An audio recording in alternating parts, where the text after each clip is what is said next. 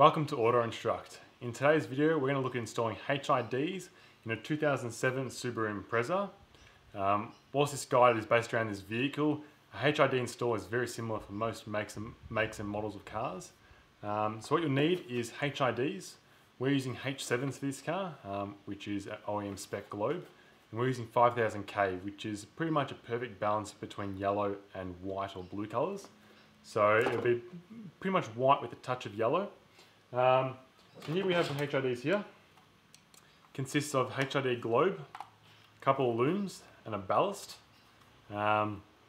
These wires here connect to the original OEM plug in the headlight.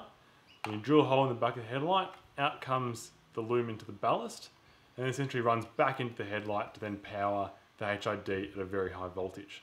So we've got two of these, one for each side. We've also got self-tapper screws to screw straight into the sheet metal around the engine bay to mount the ballast. When doing this, make sure you're not actually drilling into the external sheet metal of the car, otherwise you're going to be straight through into the outside. And we also have a drill with a 25mm circular bit on the end. This is to drill a hole in the back of the headlight to then feed the loom through, and we'll show that in a later step.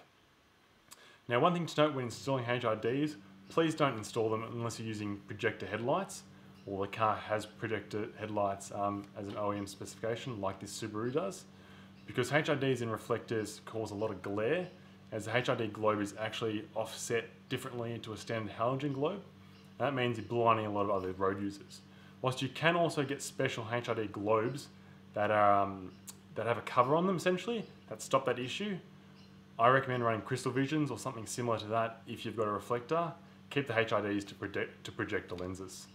Let's get started.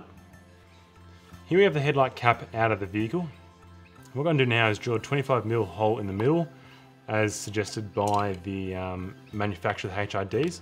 So check the manual, some of the holes are 30mm and some are 20mm, but ours is 25mm. And essentially what we're going to be doing is running the loom through the cap like so.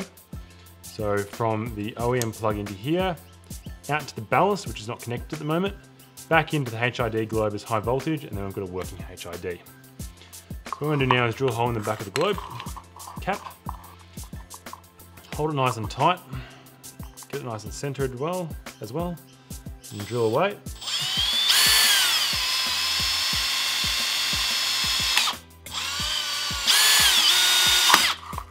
Like so. Get rid of all the burrs on it, make it nice and clean. Like so, perfect. So now what we're going to do is feed the HID loom through the cap. Now you want to make sure you do this the right way. In our case, this is the inner side of the cap, so that's the side that the HID is on. So we're going to be feeding these plugs through to the outside. Now usually one of the plugs is a bit hard to fit through because it's very big, but with a bit of pulling you'll get it through like so. And then we've got the last two smaller ones coming in. And then you want to pull one side of the grommet through. So we've got grommet on either side, and this helps just keep it nice and weather tight. Then you can pull these wires in and out as required, separate to the grommet. So when you plug it in, pull out the slack. You want to keep as much slack out of the headlight as possible. And then we've got one globe installed. We'll go ahead and get the other one ready off camera, and then we'll look at installing it in the vehicle. Also make sure that you keep this cover on the globe until you're about to install it, and don't touch the globe with your fingers ever. If you do, clean it with alcohol wipes or similar, because the oil on the globe will actually cause it to overheat. So here we are on the driver's side of the vehicle. We've taken off the dust cap already, and here we have the H7 OEM globe. So to get this globe off, we simply pop off these metal tabs like so. Let me just get my finger in that one. There we go, like so. When the two tabs are off, they'll drop backwards. So pull them down like that. And then the globe itself will pop out separately to it. Now for most cars, it'll be slightly different depending on the globe type and the configuration. So now I've released the globe. You can always check your OEM handbook on how to change the globes. So here we have the OEM plug, red and black wires, and here we have the two plugs from the HID. And what we're going to do now is plug these into the OEM plug. So making sure you match up black on black and red on red. This is something you don't want to get wrong. Oops, didn't push this one in enough. So make sure they're seated in there nice and firmly. Then when that's done, we're going to install the HID globe, which is here. Now again, making sure not to touch the globe with your fingers, pull it out of its casing. And then depending on the globe type, it'll sit in here a little bit differently. But in our case, we're just going straight down with the tab sitting at the bottom. So apologies for blocking your view. But the tab will sit in like so. And then we simply pull up the two metal tabs, I guess you'd call them, and slot them back in place. There's the one on the left side, right side, and there's one on the left side, like so. Pretty simple. And then what you do is pull out any excess slop in the looms. So the HID sits nice, almost not tight as such, but just sits in there without any excess cable.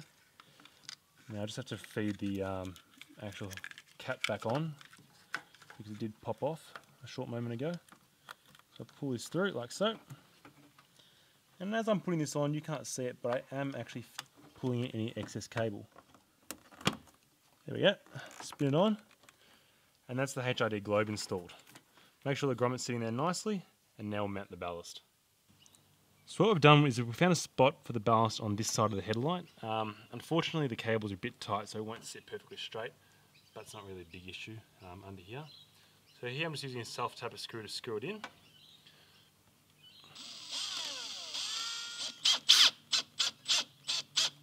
Like so. Not too tight, otherwise you risk breaking the bracket. And then we have one HID ballast installed nice over here. Just show from this side. There you go, installed there. So on this side we've already installed the HID and headlight globe, much like the driver's side. And we've got the ballast sitting here ready to be installed. So I'm going to go ahead and screw it in.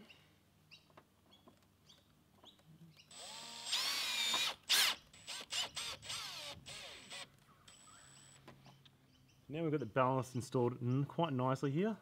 Very happy with this spot. And we should be good to go. So there we have it, a H7 5000K HID kit installed on a 2007 Subaru Impreza.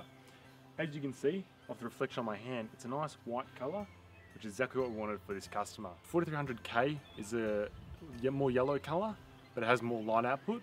And 6000K is more of a slight blue tinge, but has less output in terms of lumens. So if you want nice and bright HIDs, go for the 4300 option. But if you're more concerned about colour like we are here, we want it nice and white, we've gone for 5000K.